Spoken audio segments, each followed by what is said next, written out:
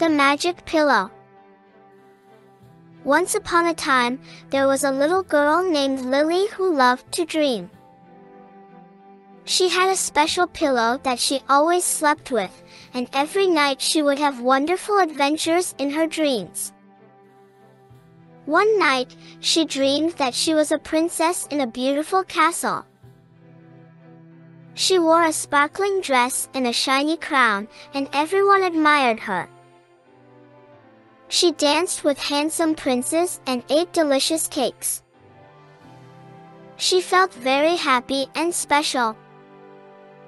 The next night, she dreamed that she was an astronaut in a spaceship. She wore a cool suit and a helmet, and everyone praised her. She explored the stars and planets and met friendly aliens. She felt very brave and smart. The night after that, she dreamed that she was a superhero in a big city. She wore a colorful costume and a mask, and everyone cheered for her. She fought against evil villains and saved innocent people. She felt very strong and heroic. Every night, Lily had a different dream, and every dream made her feel good about herself. She loved her pillow and thanked it for giving her such amazing dreams. But one night, something strange happened.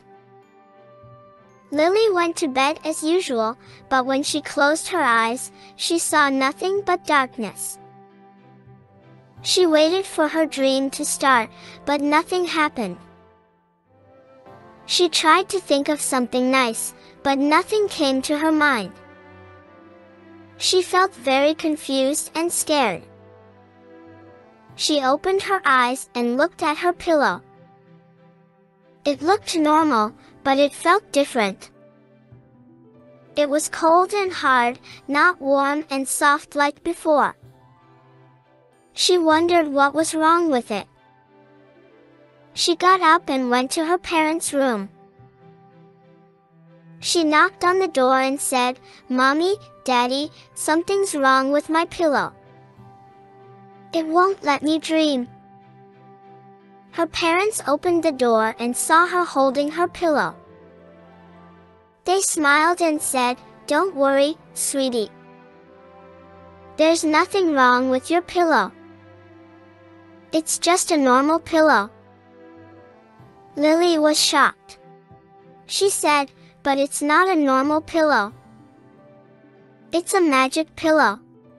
It gives me wonderful dreams every night."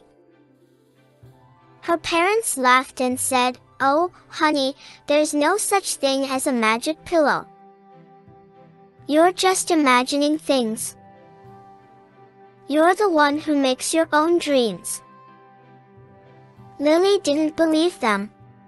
She said, "No, it's true. My pillow is magic. It used to be warm and soft, but now it's cold and hard. Something must have happened to it." Her parents sighed and said, "Look, Lily, we know you love your pillow, but it's time to grow up. You can't rely on a pillow to make you happy. You have to find happiness within yourself." Lily felt hurt by their words.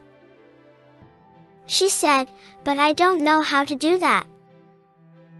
Her parents hugged her and said, "We'll help you. We'll teach you how to be happy without depending on anything or anyone else." They took her back to her room and tucked her in bed. They kissed her goodnight and said, "We love you very much, Lily. And we're proud of you for who you are." Lily smiled weakly and said, "I love you too." They turned off the light and left the room. Lily lay in bed with her pillow beside her. She felt sad and lonely. She missed her dreams. She closed her eyes and tried to sleep. But she couldn't. She tossed and turned all night. She wished for her magic pillow to come back. But it didn't. The end.